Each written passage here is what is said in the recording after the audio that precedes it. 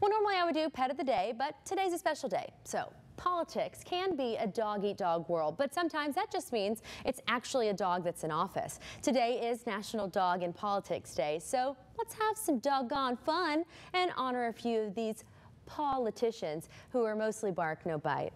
Among the 9 known dog mayors, Bosco the Lab Rottweiler mix is the first known to start the tradition in a small California town, holding office from 1981 to 1994.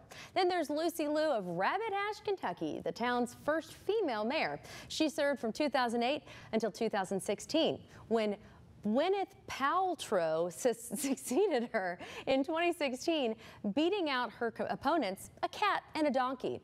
Now, Frida is mayor of San Francisco in 2014. She was not available for comment on the day that she was approached for this photo, but still seems pretty approachable, I guess. And probably most well known is Idlewild Mayor Max II, aka Maximus Mighty Dog Mueller II, who was appointed mayor for life in 2014. You can even request sit-in appointments with him.